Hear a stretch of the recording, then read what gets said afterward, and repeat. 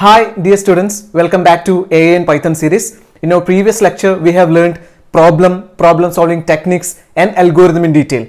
A problem is a puzzle or is a task that requires logical thinking and planning to solve it, right? And problem solving technique like modular approach or divide and conquer approach, and algorithm is one of the planning tools that takes step by step to solve a problem, right? Yes. So today we have another very important as well as interesting topic for discussion. It is flowchart, right? Flowchart is, of course, we know it is one of the planning tools like algorithm, decision tree and pseudocode. So algorithm is one of the most simple planning tools available in programming or in problem solving, right? Yes. So let's move forward.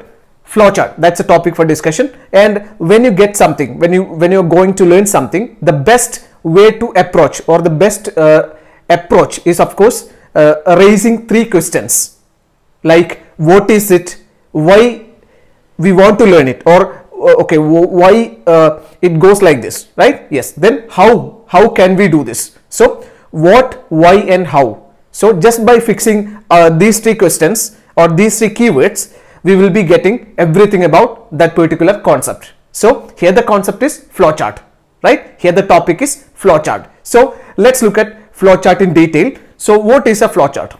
So okay, when you're getting a new word, how to define the word? Just by knowing the meaning of the word itself, you can define it, right? You can explain it. So flowchart, just reverse the term. Flowchart, chart flow, right? But it's not a simple simply it's not a chart flow.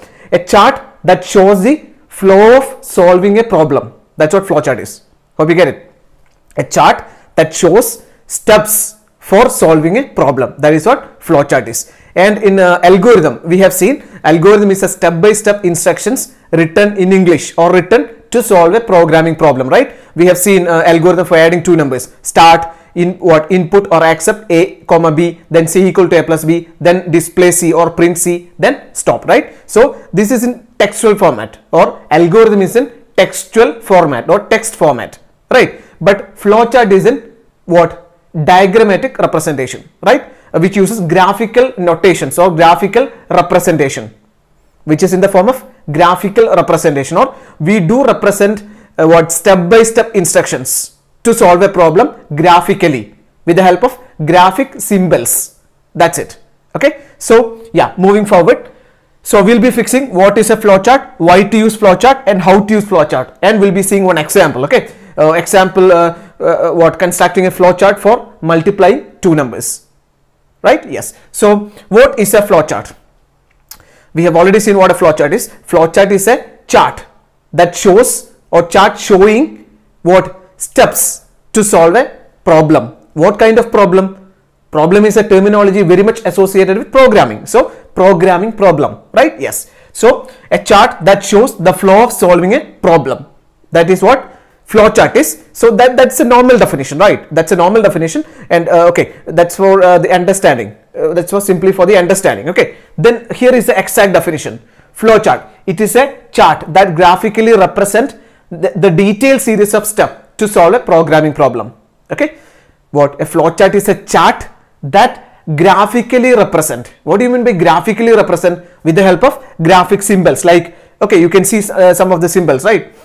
Ellipse, okay, parallelogram, rectangle, right? These are some of the graphic symbols. So with the help of these symbols, we do represent the flow of execution or the steps to solve a problem. That's it. Okay. So it is a chart that graphically represent the detailed series of steps. What do you mean by detailed series of steps? We cannot skip or we cannot miss any of the steps, right? In algorithm, we have seen it is a step-by-step instruction, or we can say it's a step-by-step instruction or a detailed series of instructions. So just by skipping the second step, we cannot move forward, right? Yes. So we cannot miss. It is a detailed series of steps to solve a programming problem. Hope you understand the definition, right? It is a chart that graphically represents the detailed series of steps to solve a programming problem, right? Yes. So that's an official definition. Okay. Yes. Then we have some more add-ons, points. Okay. It is a pictorial representation of algorithm. So it has connection with algorithm. You know how to construct algorithm, right? we will be writing a step-by-step instructions to solve a programming problem, and we have already seen it is in textual format, text format, but flowchart is in graphical format. Okay, so it's a pictorial representation of algorithm, and it is a diagram that represents an algorithm, flow, workflow or process. Okay, actually it shows what, and it's a diagram. It is a diagram. Here is a diagram, right? It is a diagram that represents what steps to solve the problem, or it shows a process or workflow, right, or algorithm, right? It is a graphical representation of algorithm. That's it, right? Yes. So okay, that's about what a flowchart is. Then we will be looking at why to use flowchart. Why to use flowchart? Why we are using flowchart? Just like algorithm, flowchart is also one of the planning tools, right? One of the planning tools that uses graphical symbols to represent the flow of solving a problem. So that is a use. That is why we are using flowchart. It is a solution model to a problem. A solution model. That means a model to solve a problem. That's what solution model is, right? Solution model. Okay. It's a solution model to a problem, and it's a planning tool to solve a problem. Of course, it is just like algorithm, right? Just like algorithm, flowchart is also one of the planning tools. Okay. Yes. So this is the reason why we use flowchart. Hope you understand. Yeah. Then how to use flowchart? How to use flowchart? Of course, we have understood flowchart uses graphical notation. So how to use? So just by how to use means we have to understand, we have to know what are the symbols, or which are the symbols we are using for this, for constructing a flowchart, right? So we'll be heading to that. So how to use flowchart? Using various symbols. Using various symbols. Okay. So here is a first symbol. It's called terminal. Okay. This symbol is called terminal, or start or stop. So in the case of algorithm, we have seen the first step is start, right? We will be writing start, S-T-A-R-T. But here we do not write start. Instead, we will we will be using this terminal, or start and stop. Okay. The mathematical name for this is ellipse. You know that, right? Ellipse. Okay.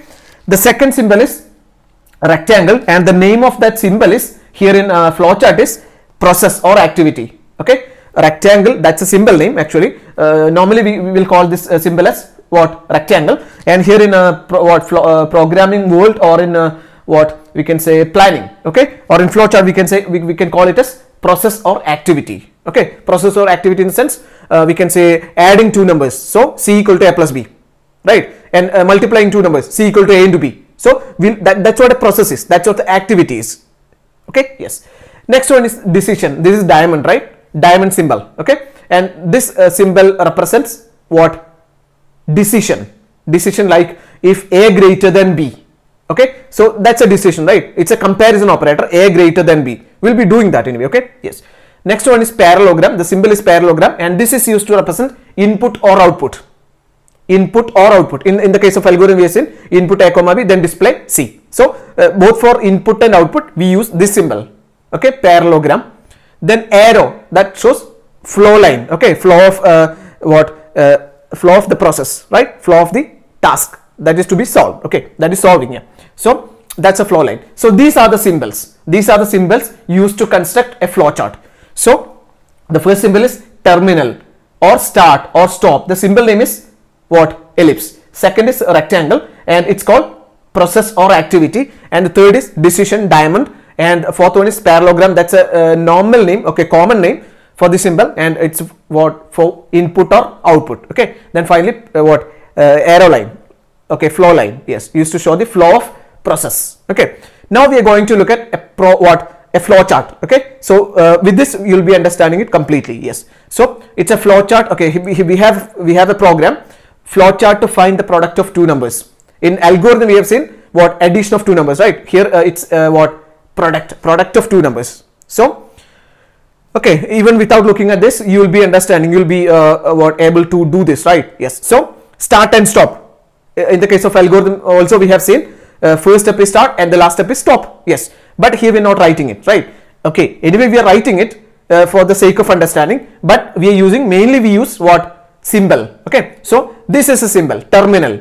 Okay, so start is represented as terminal, start and stop. Okay, so it's start. Then arrow line, that shows the flow of process. or the flow of solving the problem. Okay, so we have started the program first, then input a comma b. You know the symbol to be used for input output. Here it is, parallelogram, right? Input output. So actually we are multiplying two numbers. So you know the very logic of multiplying two numbers, right? We have to start first, then we have to input two values, a and b. Then you can perform the operation c equal to a into b. Then you can display it out, display c. Then finally stop. These are the steps. Steps are very simple. We have seen it addition steps in algorithm. So it will be very easy for you. So input a comma, we are inputting two values, a and b. You can have any value in a and b, right? You can have 3 in a and 4 in b. So a will have 3, b will have 4. And for another operation, for another student, it can be what? 2 comma 3, no problem. Okay, so these are variables. You can have any value in a and b, no problem. Okay, yes. So input a comma b, then c equal to a into b. You know, it's represented in rectangle, right? This is a symbol, process or activity. So here is the main operation, c equal to a into b. It is represented in what? Process or activity. Then c will be getting the result, right? 3 into 4, 12. Yes, 12 will be stored here in c. Then okay, now we will have the result in the software or in the program, and anyway it has to what? It is to be displayed out to the user, right? Yes, so display c, and it's also in what? Parallelogram, right? Input and output. Here input a comma b and output a comma means display c. Both are in what? Parallelogram, right? Yes. Process means okay, what? Input output, not process, input output. Okay, yes. Finally stop. Yes. So this is a flowchart that shows what? The multiplication of two numbers, the product of two numbers, right? Yes. Start, terminal, then input a comma b, we inputting a comma b in parallelogram. Okay, input output. Then in rectangle, c equal to a into b, that is the process or activity. Then after getting the result in c, that is 12, will be display it out. Okay, yes, display c, finally stop. So this is a flowchart, right? Hope you understood it well.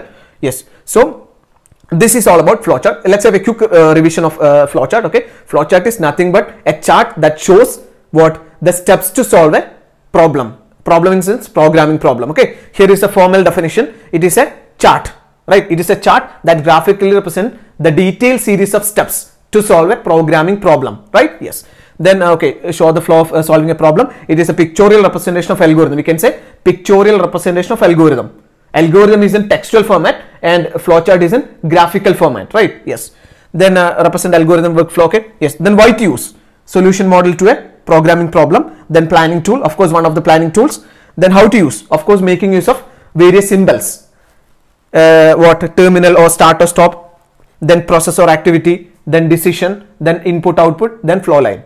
And we have seen one program or one flowchart, okay, for multiplying two numbers, product of two numbers, finding the product, start, input a comma b, c equal to a into b, display c, stop. And we have used various symbols, right? Various symbols for start, input, process, right? Yes. So this is all about flowchart, and this is one of the most commonly used algorithm means planning tool. Okay, planning tools. Okay, this is what means flowchart is one of the most commonly used planning tools in the world of computer programming or at the time of designing a program or a software. Okay, development of the software. Yeah. So hope you understood it well, and you can try it for some other purposes, like you can use it for what? Finding the biggest of two numbers, right? Smallest of two numbers. You can use it for you can have a flowchart. You can create a flowchart for adding two numbers, adding three numbers, no problem. Okay, just write for some other tasks as well, right? Okay, so this is all for the time being. Thank you for watching. Have a nice day. See you in the next video. Take care.